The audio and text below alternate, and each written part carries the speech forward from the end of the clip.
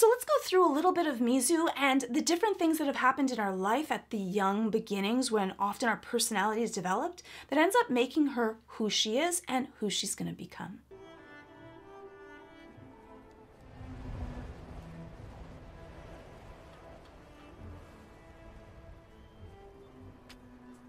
The world that we live in gives us our identity, and it's developed really early. From the ages of 7 to 8, we already have a sense of who we are and what is our place in this world. So if the world looks at us as something to be pitied, a monster, aberration, something that is not good enough, then that really does sink in, even if it goes beyond logic. Remember, anything that you hear enough times, it changes the way you look at you and you look at the world, even if it's not true.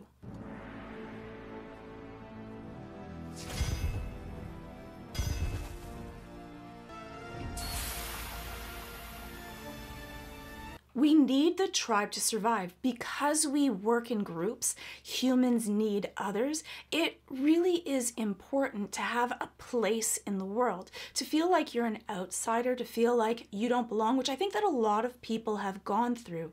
It changes us. It changes our dynamic of the way that we see our world. And if we are looked at as less than, and we then in part see ourselves as less than because neurons that fire together, they just become a wiring, especially when it happens really young. When our brain is developing, it almost hard sets. It completely alters who you would be if you felt loved, cared about, and safe. And that sense of safety changes your attachment type as well.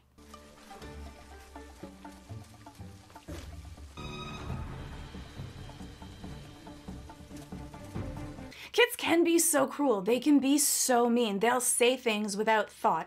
The part of their brain that develops that correlation of actions and consequences to that hasn't been developed yet, but they still have that impetus of wanting what they want. So they end up having all of these drives without the thought of what could happen to that. And often that leads into this little mob mentality, this kind of Lord of the Flies reaction as people are going to follow the strongest person in their group so that they don't get bullied themselves, even if it goes against what they think they should do.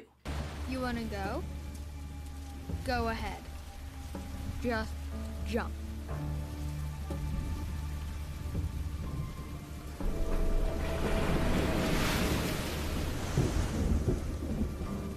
And what happens to us when we're bullied? Intense bullying is really damaging for us. It changes our self-esteem. It changes how we see ourselves and our role and our importance. It also alters our sense of safety, especially if we don't have a safe parental group. It makes us see the world as a dangerous place, and in some cases that is very accurate.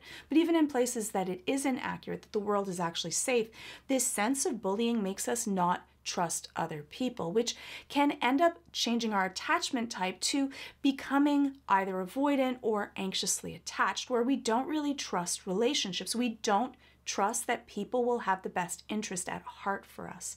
And then all of our personal interrelationships will be altered because of that also. And so it can be really damaging to those group dynamics that we go through, where we're always waiting for someone to stab us in the back. You think you can fight us? An orphan? I know what you are. Your mother killed herself because your father is a white devil. Em's like so angry. He's so angry. But sometimes that's what happens. Kids can be horrifically cruel. They aim to hurt. They want to win. They don't really think of damaging things. And often we look back on our childhood and the things that we've said and done, and we're shocked and kind of that thought of how could I say this? How could I have done this or been a part of that? And remember, we just weren't thinking. And often if you have older siblings that have teased and bothered you, you've learned that that's the way that you relate. We're mimics, so we often do what happens with those around us. And so if you were bullied by your siblings, that's going to be the way that you deal with it. And what it does is it resets the hierarchy. So it puts you in a higher rank and people underneath you, which makes you feel more safe by stepping on other people. Of course, there's other ways to do it, but that often is what happens, especially in early childhood. And for some people that haven't matured, also when they're adults. unfortunately.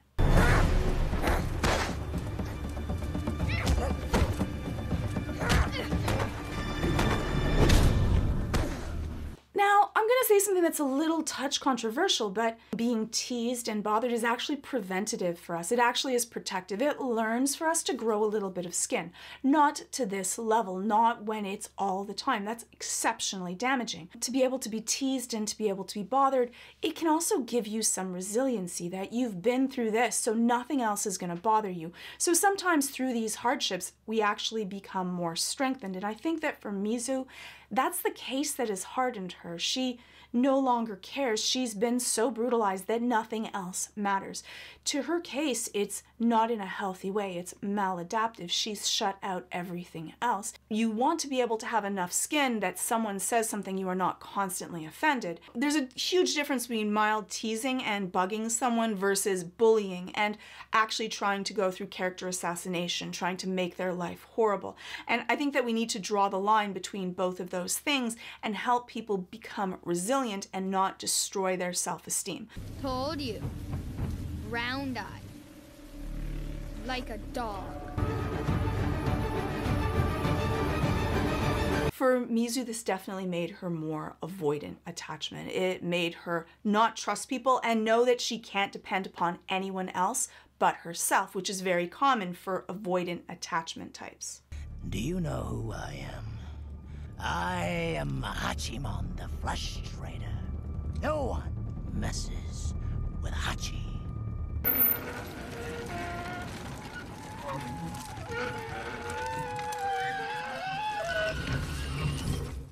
So this part kind of goes to your feeling. Like right away, my thoughts are that, oh, she's going to defend Ringo because that would be wrong, that that's her sense of honor. But it isn't actually. It's that she recognizes the gun. She's single-minded in her focus, and she's not going to let anything get in her way or slow down her need for revenge. And so everything that she has in front of her are steps in order to get her one task completed, even if it goes to her sense of empathy or care. And one of the great clues to that is what happens after the fight. If you want it, take it! No! It's a filthy gun from a filthy place. I want to know who sold it to you. I bought it from Heiji Shindo. Where is Heiji Shindo? I don't know, I swear.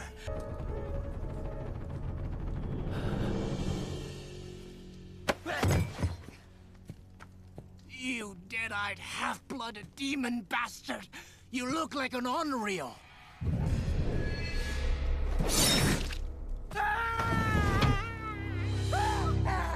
She doesn't save the two girls that are going to be sold. She doesn't protect Ringo. She leaves after she has the information that she wants. But does she lack empathy? Is she only analytical and single-minded, or is she suppressing it because of the way that she's seen the world to be and that she's learned that she has to rely on herself and not let anything get in her way? This travel pass is invalid. It's my husband's. It's invalid without him. He died. I make the baskets. He only sold them. Please. Or I can't feed my children. You know the rules. Women can't travel without a chaperone. Next. So that's the first thing, is that she sees this heartfelt story and she walks past the woman and her young child. And so it goes again to the thought of she's lacking in empathy. Next. Please. And I like that nothing in her face often betrays the way that she feels about things. She's really good at being able to suppress her feelings, because sharing too much, shedding too much of how you feel emotionally often gives other people an understanding of if you feel scared, if you feel upset. In order to be able to control your emotions makes you a better fighter. It allows you to be able to keep to the task at hand and not let emotions get the better of you.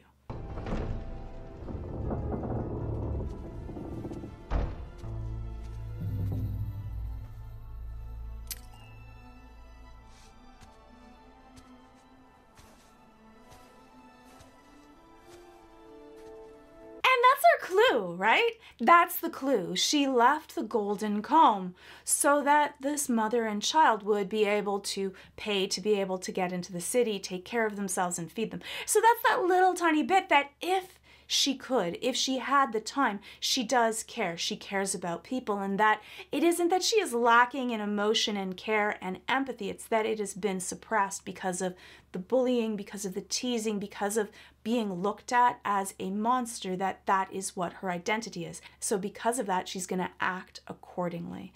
And that's the cool thing about Mizu, is that she has all of these other layers to her that we don't yet get to see. And so this is my first foray into Mizu. Let me know what your thoughts are of her and her lack or not of empathy in the comments below.